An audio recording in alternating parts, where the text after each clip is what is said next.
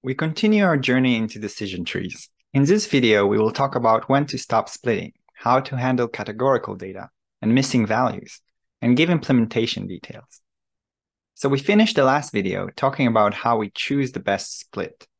We measure the information gain for each possible split, and then choose the best split, that is the split with the most information gain, and we do the actual split there.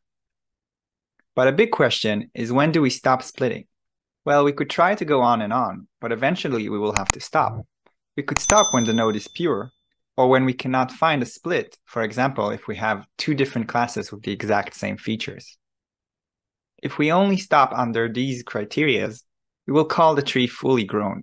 Obviously, if we continue splitting until we reach a pure node, we will overfit our data. Our model will be very susceptible to noise, and we will get very bad results on the test data. So we need some way to avoid this. There are two main approaches. One is having restrictions during the construction of the tree, and the other is pruning a tree after we growed it to the maximum. For the restrictions, we have several possibilities to choose from. For example, we can set up a maximal depth of a tree. This means that a tree cannot surpass this maximal depth. For example, in this tree, we restrict the depth to be 3. So even though we didn't reach all pure nodes, since the tree is already at maximal depth, we won't grow it further.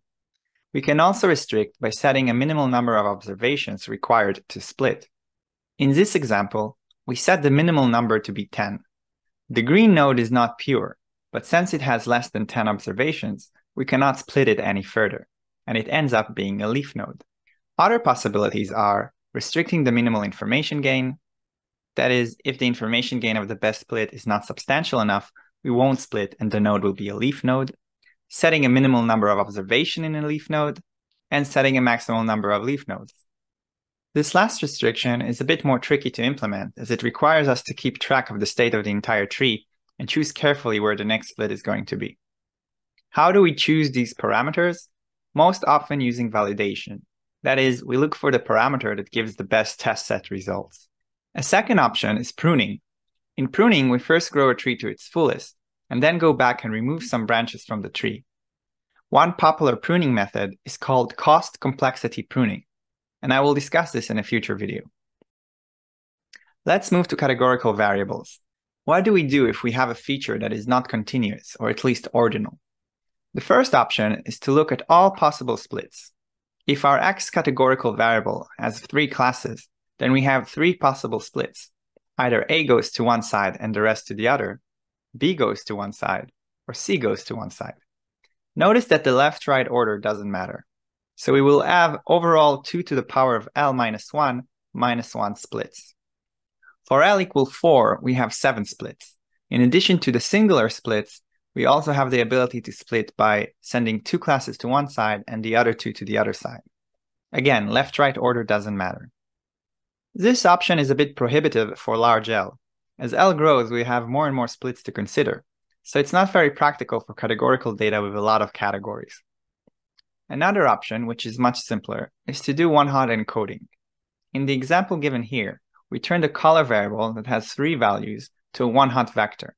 Doing this is equivalent to considering a split by each class by its own. So we will only have L splits in this case. This is not as expressive as we don't consider all the possible splits. A third option is called target encoding. If we have a regression or a binary categorical response, we replace the x value with the average of the y for each category. In this example, red has a mean y of 1, yellow has a mean y of 0, and green has a mean y of 0.5. Surprisingly, it was shown that this is actually equivalent to option 1 under some conditions. There is also an extension of this to multiclass y. We first convert the response, the y, to one-hot encoding, and then we create target encoding for each one of these binary variables and replace the categorical x variable with these. Note that in the end, we keep the original y. Next, let's move to handling missing values.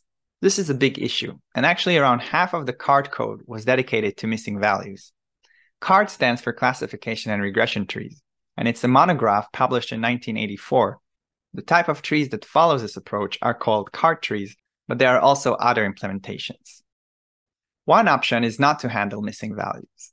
We can either drop the column with missing values, impute the missing values by giving the mean, median, or mode, and if the x variable with missing values is categorical, we can add NA as its own category, etc.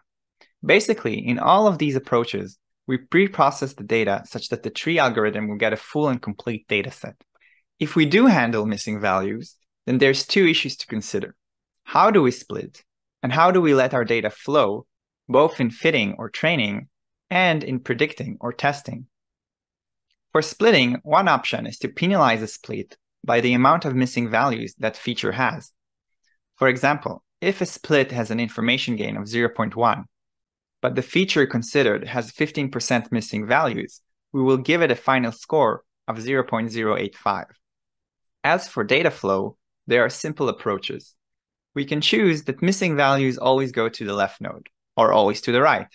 We can choose that it goes randomly to either side, or it can go with the majority of observations, or that it goes randomly with probability equal to the proportion, etc. Another option is to move all the values to both left and right nodes, and then average the final leaf nodes. For example, suppose that for a binary classification, we have a certain observation that reaches 4 terminal nodes with the following proportions in them. We can average these values and get that overall A is more likely, so we will label it A. For regression, suppose we have an observation reaching the following 3 leaf nodes. We can take a weighted average, where the weights are the inverse of the MSE or MAE. In this example, we do exactly that, and make sure to normalize the weights by dividing by their sums. And so we get this. Another option is to use a surrogate splitter. In this approach, we find a column which is most correlated with the current X feature, in the sense that we can find a split that will split the data almost identically to the original split. And so we move the observation with missing value left or right according to the surrogate split. Note that this does not replace the original split. For example, if the node is split by x1 less than or equal to 10, this is still the split for all the observations without missing values. We only use the surrogate split of x2 less than or equal to 8 for observations that don't have x1 values. Finally, let's talk a bit about implementation. We are building trees here, and there are some tree-related issues. One is whether to use recursion or an iterative method. Recursion can be simpler to read, but is not memory efficient. Iterative methods require us to keep a data structure like a stack or a queue. There is also the issue of building the tree depth or breadth first. In depth first, we expand the nodes in a branch until we reach the end, and this is what happens if we use recursion or a stack. Breadth first will expand the tree level-wise, and this is what happens if we use a queue. There is also something called best first, which in every step looks for the next best split. Doesn't matter if it's in the current branch or current level, but across the entire tree. These kind of splits make sense when we want to constrain the maximal number of leaf nodes. This is also a bit more complex to implement. In the next video, we will actually implement a tree from scratch in Python. See you there.